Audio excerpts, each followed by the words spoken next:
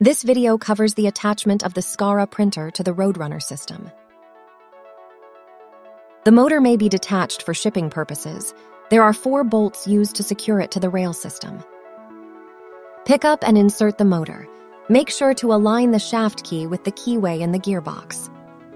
The motor power inputs need to be facing the middle of the rail system.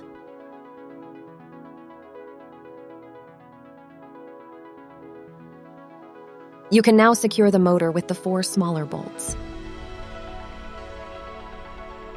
The next step requires 2 people. We are going to move the Scara printer onto the rail system. The printer must be put onto the plate in this orientation. Slightly tip the printer over. A second person should be holding on to the Z rail of the printer for safety. Feed the Roadrunner cable through the hole in the plate. Start inserting the larger bolts. Do not tighten these bolts yet.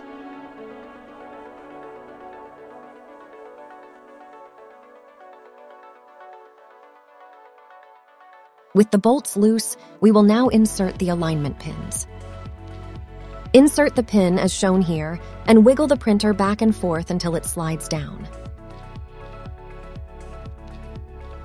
Repeat the same procedure on the other side of the printer. With both pins in, you can tighten down the remaining bolts.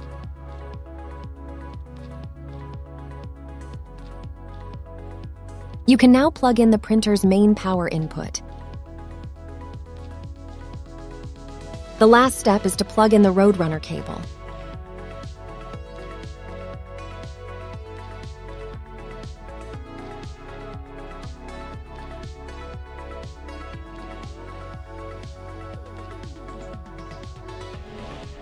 Try to tuck any extra cable slack upward into the printer.